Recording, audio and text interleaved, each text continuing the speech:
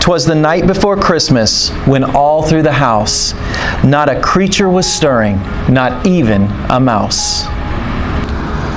The stockings were hung by the chimney with care, in hopes that St. Nick would soon be there. The children were nestled all snug in their beds, while visions of sugar plums danced in their heads. And Mama in her kerchief and I in my cap had just settled our brains for a long winter's nap, when out on the lawn there arose such a clatter, I sprang from the bed to see what was the matter. Away to the window I flew in a flash, tore open the shutters and threw up the sash. The moon on the breast of the new fallen snow gave the luster of midday to objects below. When what to my wondering eyes should appear but a miniature sleigh and 8 tiny reindeer, with a little old driver so lively and quick, I knew in a moment it must be Saint Nick. More rapid than eagles his coursers they came, and he whistled and shouted and called them by name. Now Dasher, now Dancer, now Prancer, now Vixen, on Comet, on Cupid, on Donner and Blitzen. To the top of the porch, to the top of the wall, now dash away, dash away, dash away all. As dry leaves that before the wild hurricane fly, when they meet with an obstacle, mount to the sky. So up to the housetop the coursers they flew, with a sleigh full of toys, and St. Nicholas too. And then, in a twinkling, I heard on the roof the prancing and pawing of each little hoof.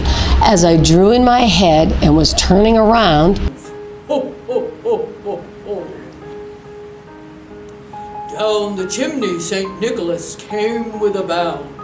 He was dressed all in fur from his head to his foot, and his clothes were all tarnished with ashes and soot. Ho, ho, ho, ho, ho. A bundle of toys he flung on his back. He looked like a peddler just opening his pack. His eyes, how they twinkled. His dimples, how merry. His cheeks were like roses, his nose like a cherry. He had a droll little mouth, was drawn up like a bow, and the beard on his chin was as white as the snow. The stump of a pipe he held tight in his teeth, and the smoke, it encircled his head like a wreath. He had a broad face and a little round belly that shook when he laughed like a bowl full of jelly. He was chubby and plump, a right jolly old self, and laughed when I saw him in spite of myself. A wink of his eye and a twist of his head soon gave me to know I had nothing to dread.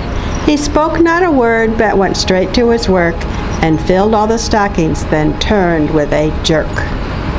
And laying his finger aside of his nose, and giving a nod, up the chimney he rose. He sprang to his sleigh, to his team gave a whistle, and away they all flew like the down of a thistle. But I heard him exclaim, ere he drove out of sight, "Happy Christmas to all, and to all a good night." The faculty, staff, administration of Tarawa Terrace Elementary School would like to take this opportunity to wish everyone the happiest of holidays. We hope that your families stay safe and return to us in good spirits in the new year. We know it's going to be a great next year. Happy New Year!